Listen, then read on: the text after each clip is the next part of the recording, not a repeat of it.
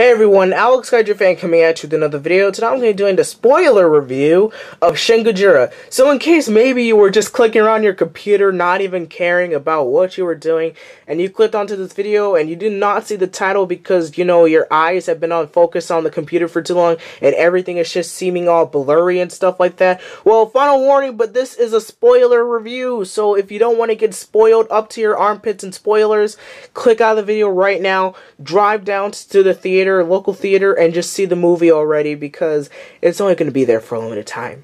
But anyway, with that out of the way, we're going to start with the spoiler review. So pretty much, I'm trying to remember the plot and characters and everything that happened as best as I could. Unfortunately, I don't recall like every single detail, so I'm going to be giving my thoughts on what I remember. And, you know, this might not be the best Shin Gojira review, but if you want to hear my own personal thoughts on the movie, then here they are. So, a giant monster has appeared in Tokyo. You know, we got some problems in the ocean, and of course, the government is really just thinking that this is all a hoax, and I really just like how, like, they bring this kind of political structure with the government, how every time Godzilla is, like, going through the city, the government is like, what do we do, you know? And this movie, in all honesty, I expected it to be very grim, dark, moody, apocalyptic, serious, like, end of the world kind of stuff. Of course, it wasn't the end of the world, because this was only happening in Japan, but I like the feel that this movie had, where it felt like, this is the end of the world, you know, humanity can't stop Godzilla, you know, what are you gonna do? But at the same time, with the seriousness of the movie and the soundtrack, this movie also tried to be really funny, you know, there were some scenes that made me laugh.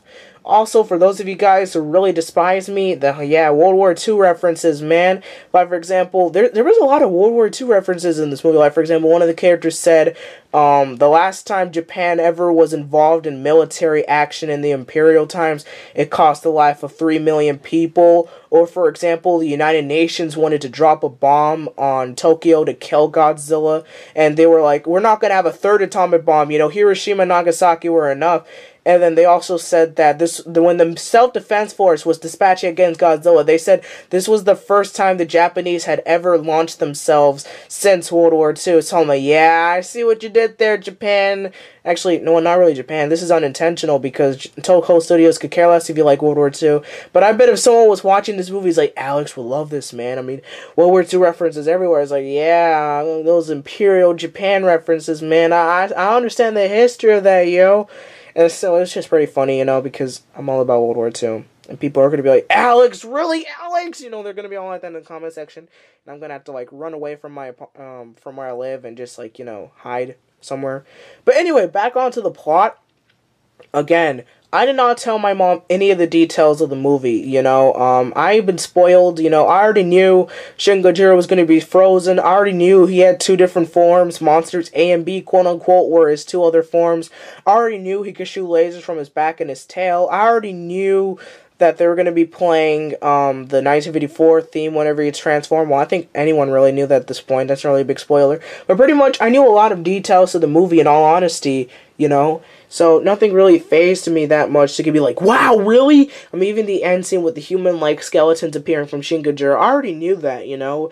Hedora and I already knew that, and so did Methyl Kaiji, so we didn't really care about being spoiled, but I didn't tell my mom anything about the movie, so when she saw the first form of Godzilla come out of the water, she was like, wait, that's Godzilla? It was kind of funny, because when she saw the first form of Godzilla, she thought it was like a little innocent creature, like, she didn't laugh at it, but the thing is, I'm not sure if anyone agrees with this, but the first form of Godzilla kind of has this kind of adorable, I want to say adorable, but it has this kind of playful, not really playful either, but kind of this unaware of what it's doing kind of thing, where it's running through the city, but it doesn't know about all the destruction it's causing. The second form was definitely a lot more creepy, you know, there would just be scenes where the military's like dispatched against him, and he will literally just stand still in the middle of the city for no reason. Third form was really epic, like when he came ashore, you got that classic King Kong vs. Godzilla and Terra Mechagodzilla theme. I mean, it was just so amazing. What I really loved about Shin Gojira in his third form or fourth form, well, I guess you could count it as a fourth form because of the tadpole form, as the movie called it. But anyway, the final form of Shin Gojira was really amazing because whenever he would walk through a city, and of course we've seen it in the trailers many times, but I just love the fact that whenever he walks through a city, you got all these cars, ships, crates just flying as soon as he just puts his foot down. Like, it looks really realistic. You know, Godzilla 2014 did not have that. Whenever he just walks through the city, it's just all cool. But whenever it's 2016, he walks through the city, it just causes an entire line of destruction, literally, you know. And the purple atomic breath, I did not mind it, in all honesty. You know, I thought it was really cool. But on to the main characters, again, I don't really know their characters, so just bear with me. You know, I mean, I could have done some research on the characters, but that's what kind of makes these kind of reviews more authentic, because you're just going into the movie and just saying whatever you want to say about it. So, our main characters consist of the guy with no glasses, who's like the young political guy. We also have the guy with the glasses, the Prime Minister, that, spoiler alert, he died. You know, the original Prime Minister died, and he got replaced. We also got the female U.S. ambassador. You know, whenever she spoke English, I was just kind of smiling, because it's like, yeah, speaking English, Anglo-Saxon language. So she was always like, it's a code name, Godzilla. Like, that's the... And then she's always like, that's right. I'm like, oh man, I don't know why, but whenever she spoke English, I was just like, I didn't cringe at all, really, but it was just that kind of moment where it was like, I don't know, it was just kind of funny to just see a movie with like nothing but Japanese, and then they just speak English all of a sudden, and it's just so abrupt, you know. Also, this movie had a lot of American and UN presence, you know. I felt like I was watching The Return of Godzilla again. I kind of compare this movie to The Return of Godzilla as well as with 1954. But the thing is that the movie really did have a lot of international presence, you know. We definitely got to see the US and Japan get involved. And get ready for another boring history lecture that no one will absolutely care about. Okay, so after World War II, the United States had, of course, defeated Japan and they had surrendered. But, of course, later on in time, Japan became a democratic country, and the United States and Japan were very well-rounded allies in the Pacific. So, the U.S. said that if the Japanese were ever in danger, the United States would be, they would kind of have to help them, and we would definitely see this whenever the Japanese have hurricanes, or not hurricanes, tsunamis. The U.S. would definitely come in to help them and lend them support. And going along with this World War II scenario, the U.S. also, believe it or not, has bases stationed in Okinawa, which is the island off of mainland Japan, you know, after World War II, because one of the major battles in World War II that took place between the U.S. and Japan was on Okinawa, the small little island. So, you know, just there's a lot of history. You know, this movie really connects with, like, real-life politics and World War II at the same time, so I was like, yeah, this is great. Also, France had a major role in this movie. France was one of the only countries that disagree with the whole nuclear bomb drop. I was like, France, man, France? I mean, no offense, France, but I mean, France was like the last country I ever expect. Also, China and Russia had a big presence too. They were actually gonna like put Shin Gojira in their government's control, where they would be involved with this whole Shin Gojira problem too, along with the U.S. So, you know, lots of countries and the UN were really just involved in this.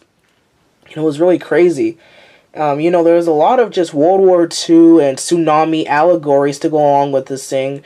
I also liked how, although when Shin Gojira was coming again, the government had no idea what to do. Like, this was a new creature that they had faced, and this was kind of in a realistic scenario, because if a creature just came out of water for no apparent reason, you're just going to be so surprised, you know, you don't know what to do. I also liked how in the movie they brought up Odo Islands again. It was pretty nice, you know. It's kind of funny because when people were seeing the Godzilla 2014 trailer and they mentioned the nuclear bomb in 1954, most people thought Odo Island was going to be a part of this, but surprisingly, Odo Island was at least mentioned.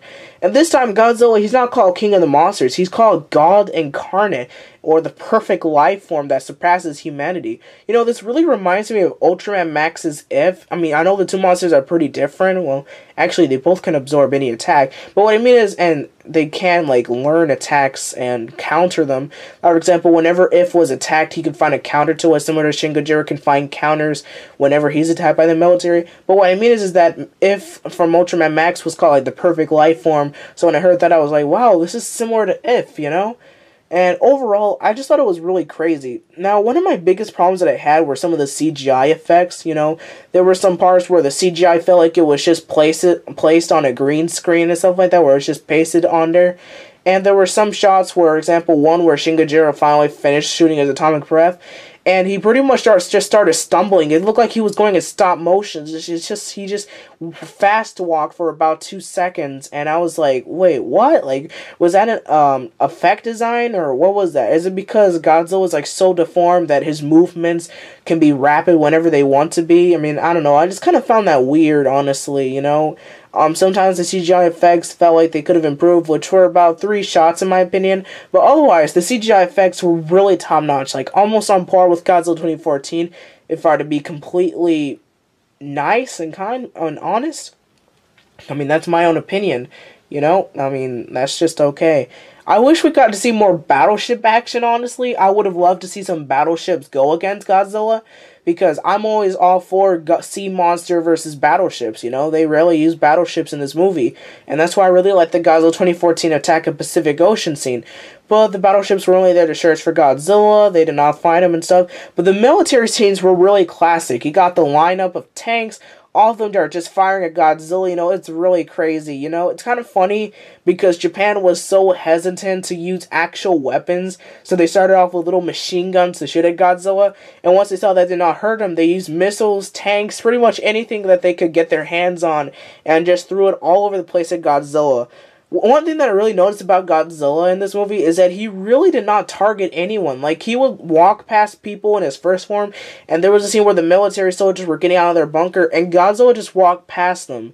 And I thought that was really interesting, how this Godzilla was just walking through the city, and he wasn't even, like, attacking buildings, but mostly he was just walking through the city, and I thought that was pretty interesting, you know? People were saying that Godzilla shouldn't be a monster that targets human, but mostly just some force of nature, you know? Kind of like a hurricane. And this really went back to what Hedora the douchebag actually said a while back. He said he wanted Godzilla to be like a tornado or a hurricane where it just goes to the city but doesn't deliberately attack or target anyone, but it's just going through a city. That's exactly what Godzilla did in this movie. He just walked through the city, but he didn't really like target humans. Well, I mean, he kind of did in the later scenes when he got the back spines. Also, the U.S. sent out stealth bombers. Man, it was so cool to see the stealth bombers. Of course, they got killed. I mean, oh, wait. Speaking of the stealth bombers, there was this really funny scene where Godzilla destroyed a stealth bomber, and the 2 other stealth bombers were like, it's payback time. Yep, payback time. And do you know what it made me think of, guys? It made me think back to Godzilla 1985, where, like, the pilot said, sayonara, sucker. Like, what is up with these American pilots always saying the most ridiculous things whenever they attack Godzilla? From sayonara, sucker, to it's payback time. It's like, this is so hilarious, you know? American pilots are, like, my favorite pilots in Godzilla movies ever, man. They always have the funniest things to say. Also, hashtag USA is the way to go, according to what the Japanese said in the movie when they actually attack Godzilla. Alright, I know I'm really just babbling on, but that's what I kind of like about these spoiler reviews. You really just get to babble on, you know?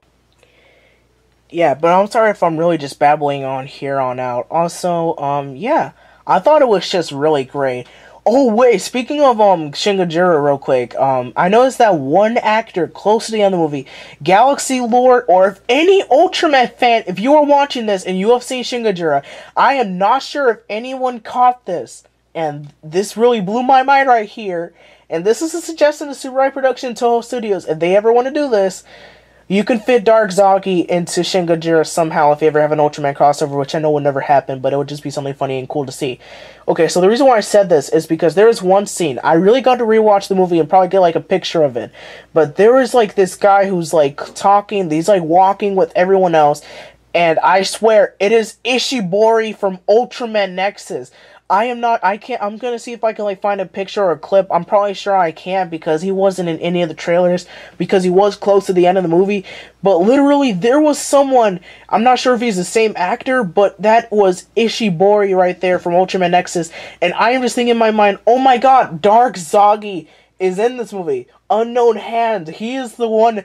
Godzilla is secretly a space beast, and it's gonna be Ultraman Nexus that has to stop Godzilla in the next movie. Like, oh my god, Dark Zagi and Godzilla. I'm just kidding, but in all seriousness, that would never happen. Like, never ever.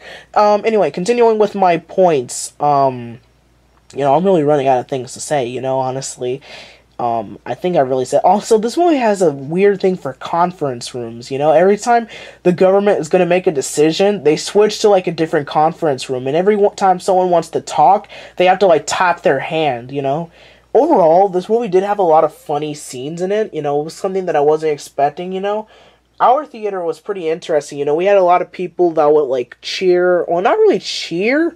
We didn't really cheer that much, but we had a lot of, we had an audience that, like, clapped at the end and really just laughed. I actually saw 3 other people with Godzilla shirts, and I thought it was pretty cool, you know? Of course, I didn't interact with any of them because, you know, I'm not really much of a social person.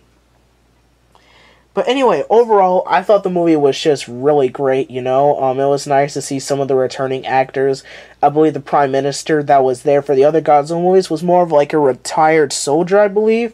But overall, again, I'm really just trying to think of some last things I want to say. I really hate it whenever you're, like, talking about something and you don't get something out at the end of the video, and you're, like, rewatching, like, why didn't I mention this? You know, why did I miss this? Again, that human skeleton part, you know, at the end of the movie, that is really just unexplained. I thought the whole freezing concept was pretty interesting, you know? Again, my mom was really expecting it, but I thought it was a pretty interesting concept. It reminded... They didn't do it the same way as they did in, like, the other movies. They did it with a bunch of pipes to, like, fill up Godzilla. So overall, I thought it was pretty interesting, you know? I don't have anything else to say right now. You know, I think I've said most of the things I've wanted to say. Not everything, though. Because I'm going to be watching this, and I'm going to be like, wow, why didn't I say that? But anyway, thank you guys for watching. If you guys have enjoyed this video, my final verdict for the movie is a 9 out of 10.